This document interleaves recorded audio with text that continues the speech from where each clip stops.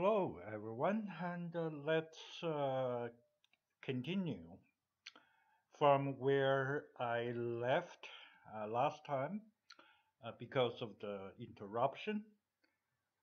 Uh, okay.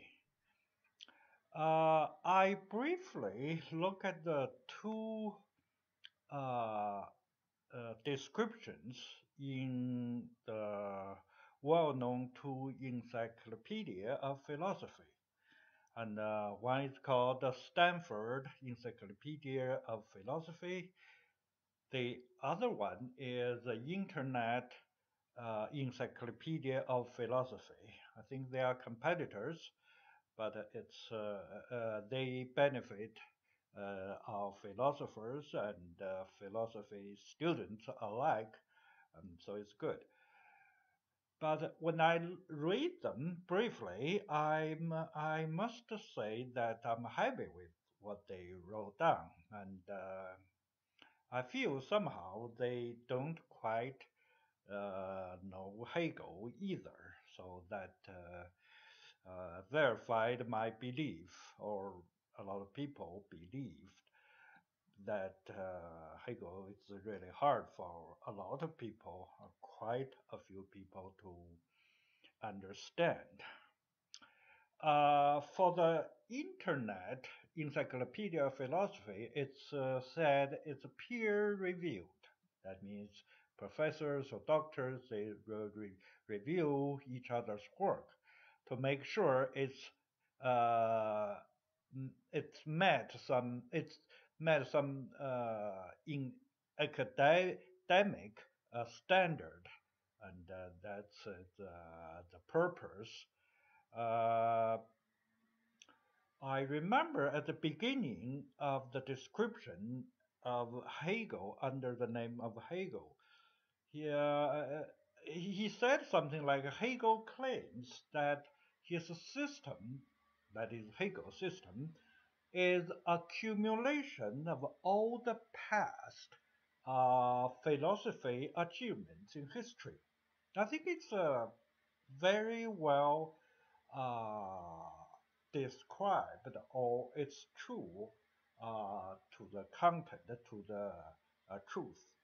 Uh, I uh, I think it's a very good way to start, but unfortunately, and the writer started immediately to philosophy of right, and saying he will emphasize the philosophy of right, and it's not anything else. And we know Hegel's philosophy of right is not his most important or essential work. And it's we can say it's one of the three, but it's not the most important one. And the logic should be, and to a lesser extent, the phenomenology of spirit should be the second one.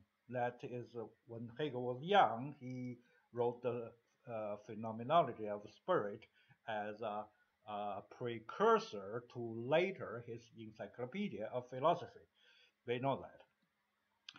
And the other one in the Stanford Encyclopedia of Philosophy, if you look at under the name of Hegel, you can see the writer summarize a lot of people's ideas or thinking about what Hegel says, and gave you pretty wide a range of what the current understanding and also historically in the recent past, interpretation of Hegel.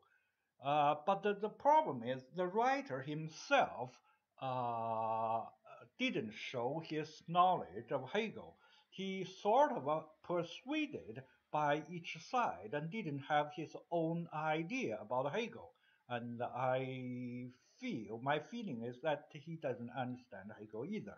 And from the way he described uh, Hegel's logic, Hegel's phenomenology of spirit, I can see that.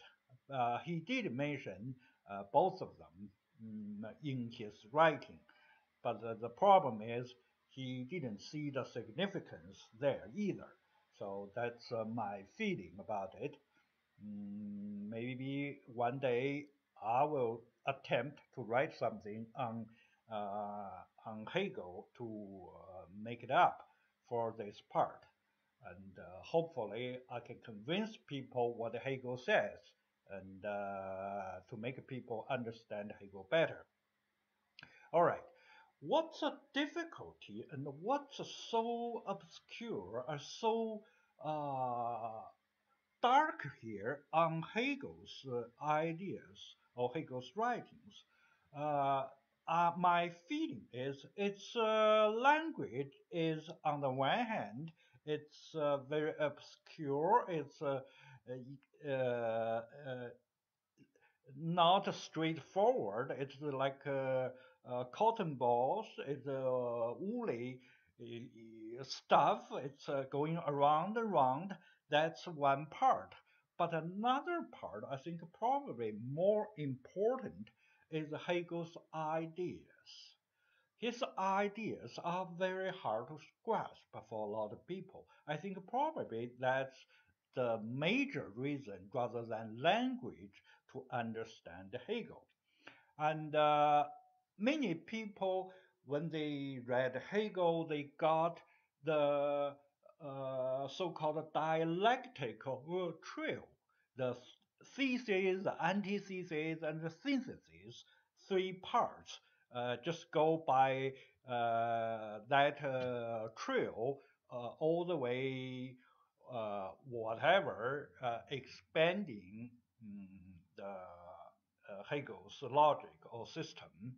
And in fact, Hegel did do it that way in his logic, and somebody counted that Hegel has roughly 270 categories expanding under the three subtitles, like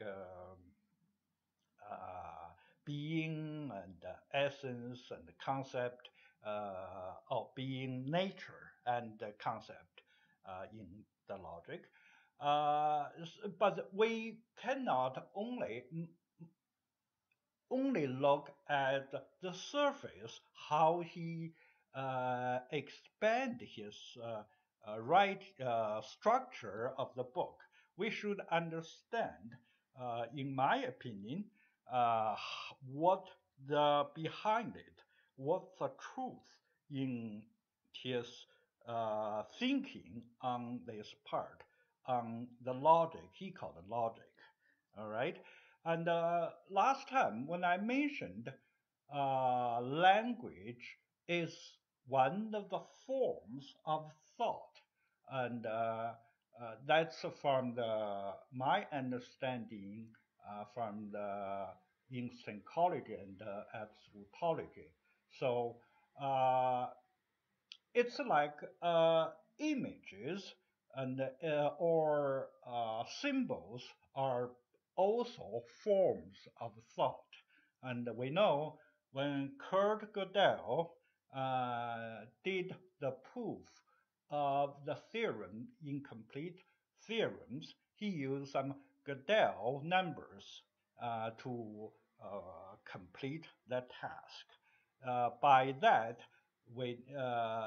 if you use the language, it's obviously cannot do that. But by numbering regression, by the use of regression, he did it successfully. So you can see language can be a problem. It's like in the computer language too, computer we have assembly language, it's just 1 and 0. It's a binary thing, and the language obviously cannot be that efficient. And we have different systems, but it can translate it into different systems, of course, like decimals or other systems too. And that's aside. Okay, as for Hegel, I think the we need to know a lot of things on him. And I believe when you read Hegel, it's reading original and reading the summary, or listening or reading from other people's summary. It can be different, but sometimes it's not the a deciding, or it's a it's a crucial uh, factor in understanding Hegel, because according to him, familiarity with one thing doesn't guarantee genuine knowledge of it. That means you can read Hegel several times, you original texts, but you still probably cannot understand him. So that's his idea.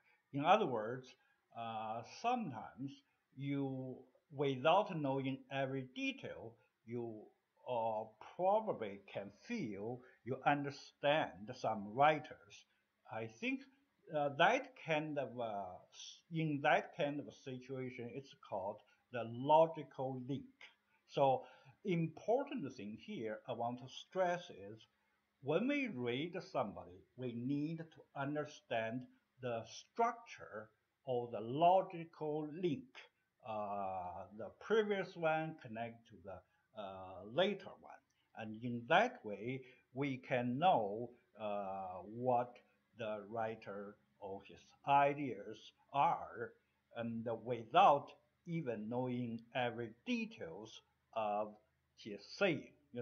Sometimes for even for philosophers, the big guy like Hegel, he cannot guarantee every thought or every idea he put forward is exactly in line with his system or logic. Like Kant, Kant is a systematic philosopher, but he had some weird ideas, and we know. And let's say he, in his ethics, he's strongly against touching the private part. He says never do that. It's now if he says that, we feel it's ridiculous. Why it's a forbidden area like that? He mentioned it specifically. So we cannot blame philosophers for every detailed thing. We have to grasp the general ideas, the entire system, and the sequence of ideas as a whole. That's my point. All right. So we have to distinguish the essence from attributes. We have to distinguish the major points from some auxiliary or attributes. That's the idea. And Hegel's idea, the entire thing, entire system, actually, we cannot just separate them from historical development. And as recent, as close as to from German's idealist tradition, uh, Kant's system, uh, Fichte system or Schelling system, actually we can see the shadows of Hegel's work in his first major book, The Phenomenology of Spirit. Many ideas Hegel expounded in his book in The Phenomenology of Spirit, and also the sequence of development. uh, from that, you can see the shadow of Fichte and Schelling. For example, um, Fichte stressed the self, the knowledge, the science of knowledge, the absolute self. That's basically will give Hegel the idea of logic. Later, he put into the first part of his the science of logic, and Schelling's idea of nature and identity of consciousness with reality, and that was put in the phenomenology second part, and also in the logic, the second part of nature. Actually, Fichte already mentioned the three steps: thesis, antithesis, and synthesis in his work.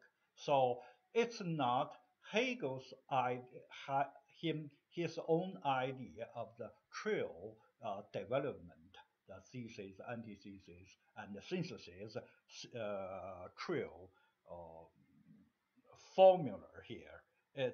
He inherited from previous writers like Fichte and Schelling. That's for sure. So, but what important is Hegel's own ideas. I feel probably his major contribution is elevating reason to the height of supreme.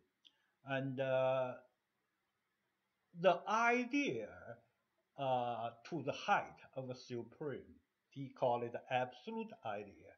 But the most important of all is he put a system. He formed a system of all the major points other philosophers had advanced. So when you put something into a system, it's much more stronger and powerful than any other individual putting forward and raised in history. I think that is the most important thing. And as to Hegel himself, he is well versed in Greek philosophy, in a lot of other ancient Greek writings, and he is a quite he gets the best of almost everybody. We can see that, and his system is so vast and uh, so big. A lot. I think it's even for like people like Karl Marx didn't quite understand him either, and because from my reading, I put into my book, Karl Marx's thesis of for the Doctor of Philosophy is about the atomist idea, Democritus and Epicureanism. So he doesn't understand the the abstract part like Plato's idea. So he is sort of on the side of Aristotle from this aspect. I can see that. So when he said he want to upside down Hegel system, the so-called uh, reasonable inner core, he is really doesn't know what he is saying. That's very obvious to me, and that's something I just happen to mention it here. And related to history, I should say Hegel's first important philosopher Hegel inherited is Parmenides' idea. Parmenides' idea, thought is the world. That idea Hegel inherited. That is a very, very important idea. And if you read Parmenides on element, you know what Parmenides means. And it's not very long. And, uh, and the Parmenides idea, it's uh, it's obscure to a lot of people already. How can thoughts are the world? How can we know world through our thoughts. If you understand that relationship, you will understand Hegel a lot. Another philosopher is Pythagoras' idea. Pythagoras' idea is mathematics is the world. Think about that. Actually, it shows Hegel the world is a law. Mathematics are laws. The world are law. Laws are logics, right? So that's a very important thing for Hegel to expand from this point. We should see the link here. And a third person I want to mention is Heraclitus. Heraclitus' movement of the world. You cannot step into the same river twice. It's very important for Hegel. From the movement, it gave Hegel's idea of the concept which is moving all the time. So that movement of the world is very important. He developed into, he put some dialectic, he called, into it to make it moving all the time. That's very important. Next one, of course, is Socrates. Socrates' dialectic is entirely different from Hegel's dialectic, but Hegel just used this word. He made Socrates' inquisitiveness, the questioning, the way to find a contradiction in opponent's logic was well adopted by Hegel, but he changed it into the thesis, antithesis, and synthesis. So that's his very innovative, or maybe he of course he take as I said before, he learned from Fichte, and he also systematically expanded it. So that's what Hegel did. And after Socrates is Plato. Plato's idea of forms is the basis of logic, the first part of being. And the form idea is the essence of the logic of being. The first part of logic, Hegel's the science of logic. And of course, next is Aristotle. Aristotle's idea of teleological development, that's crucial part for the idea of Hegel's concept, absolute concept, or absolute reason, or absolute idea to move forward. And that idea, I think, is from Aristotle, but that is very important.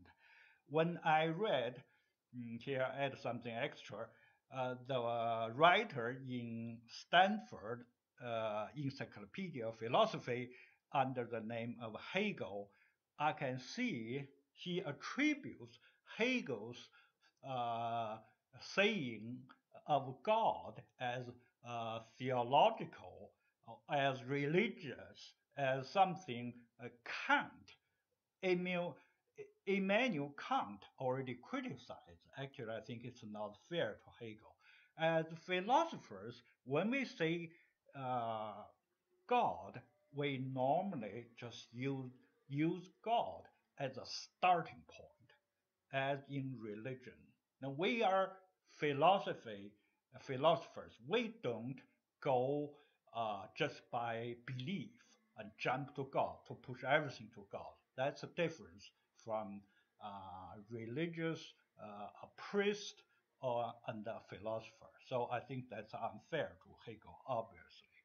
And also, because if you don't understand Hegel's point, you think his uh, his teaching or his reasoning is theological. That's not right. It's not like that, and that's too much to put him to the religious side. Okay, And I want to say this: when you understand a philosophy or a philosopher's work, what's a standard or what's a test of it? You have to see, to my mind, you have to see the connection, the philosophy of philosophers before him and the philosophy of philosophers' work after him. And you can link them together. I think that's a way you can say you understand this philosophy. And if you don't see that, it's you really can hardly say you understand the connection, some philosophy. I think that's the way it is. Let's say for Immanuel Kant, what's a logical link that can be expanded? And Kant himself, he raised it but didn't expand or didn't say it well, didn't have time or have detailed work on it, and it's left there unfinished for other people, leave room for other people to develop. I think one of it is the noumenon phenomena, the noumenon. Okay, that one Kant himself didn't quite explain what it is or how it should be like that. He just briefly mentioned that is the limit of knowledge, of reason, of rationale. Okay, that is, we cannot go beyond it. That's a boundary. He just said that, nothing else. But actually, he has a lot of problem here. So Hegel, in a way, expanded this part and make his system solving Kant's noumena stuff. Okay, so here it is. It's a logical development. We can see that. Similarly, if you see other logical room or development in Hegel system, it must be something Hegel raised but didn't expand it in detail or far enough for other people to see it, to understand him, then to expand it. It must be something like that. All right, that's my feeling. So, as I said, starting from Kant, Fichte, and Schelling, we can see Hegel himself actually didn't raise many novel ideas. Except I mentioned the forming of his system and the elevating of reason and the elevating of the ideas, you can see actually many ideas are from other philosophers before him. He just put them into a system. So his system looks gigantic, but actually a lot of ideas are from other people. In the two descriptions, either in the Internet Encyclopedia of Philosophy or Stanford Encyclopedia of Philosophy, from the two writings under name of Hegel, none of them mentioned from the writer's own point of view of the relationship of Hegel's work with past history. I don't think that the writer for both of them, none of them can see the link between there. So that's make me feel that they don't quite understand Hegel's work. And that's why I say that. Okay, so I think Hegel's importance here, the most, to me, most important idea is he expanded Aristotle's idea of teleological development, and he also make it move forward, advance, Of course, he used in history, in society, in civilization, that's another matter. But the core here, the core of his system is in logic. Okay? The logic, the movement of logic, first in itself, in a potential form, and then move to the nature to expand, to show itself. It's all kind of a movement, a kind of advancement that is toward a circle, going a circle upwards, and that idea is very important to me. I think the Hegel's idea, when I have the system of instantology and absolutology, when I developed this system, I realized that Hegel's system is just a small circle inside the a lower level of reality and thought and ideas. But in my instantology and absolutology, they are already developed into the micro world and the macro world, into the different categories and different relationships. The absolute, Hegel's absolute, or Fichte absolute, absolute self, or Schelling's absolute nature, or Hegel's absolute idea, they all become relative absolute in the macro world. So that's it's sort of subsumed, put under the my system of instantology and absolutology. If you understand my system, when you turn back to look at Hegel's, you see that picture, that logical link is very clear. And that's what I just want to add to this part. So, as a summary, I want to say that Hegel's difficulty is not in the language. Language-wise, I feel German philosophers tend to say more than necessary. Sometimes that's they didn't say it or try to help a reader to understand their system. They sort of, I don't know why. I have the feeling, I feel that, let's say you can say straightforward, but they don't do it that way. And but the important thing is they did have great stuff in it. It's a great value. Without them, I don't think my instantology and absolutology can advance to this stage. And